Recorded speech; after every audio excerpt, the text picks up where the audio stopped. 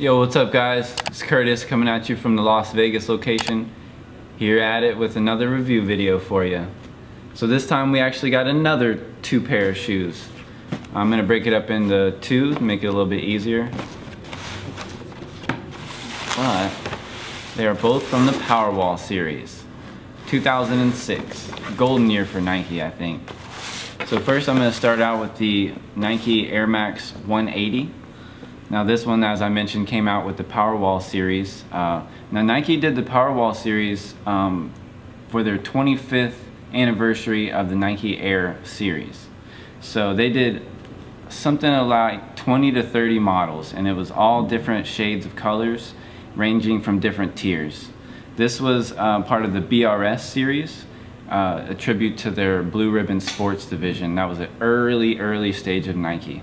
So they did all the colors in their BRS iterations of Nikes back in the day. So this one's got some pretty cool colors all over it. It's pretty much draped all over in red. 2 different shades with the 2 different materials here. This one's got kind of like a fuchsia darker red here, which I think contrasts really well with that sheen of the toe box here, that bright red. Now the laces, now this was way back in 2006 before the crazy funky laces came about, but of course Nike ahead of their game. One of my favorite features of this one is the orange swoosh here. Really low key, but a nice detail, I think.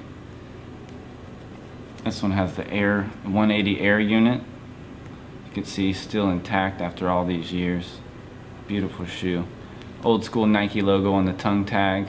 And if you aren't a fan of the bright yellow, you want to tone it down a little bit, it also gives you another lace option here. So that's got the gray with the red and the blue, which I think still plays really well with the colors here.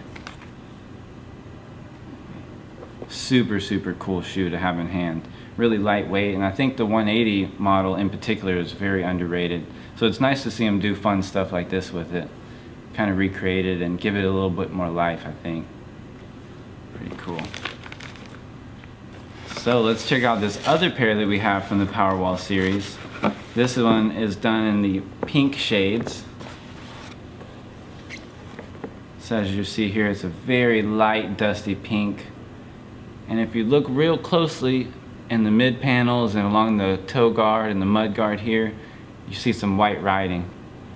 Very subtle detail that you see when you look closely, but from afar it just looks like an all-over pink shoe, which is pretty cool. I really like that they went with the classic mesh here on the toe as opposed to like a leather. I think it wears better and it ages better in my opinion. Air Maxes get those gnarly creases and they're done for. These still look beautiful after all these years. So of course to contrast that light, delicate pink, they have this kind of dark blood red lace. And then of course the dark red hit in the back. Super nice. I love the leather quality. Even the mesh quality is just real soft and flexible.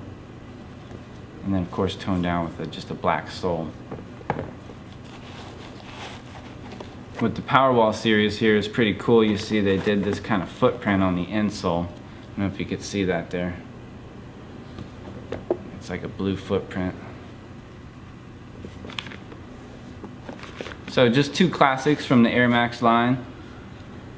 Just one of many from the Nike archive. Some of my favorites, I think, and I know you Air Max guys will be drooling over these right now. So if you've never seen them in person, I definitely recommend it. Swing on by the shop and check them out. If you guys like what you see here, go ahead and leave a comment, like, and subscribe to 2J's videos. Appreciate it, guys.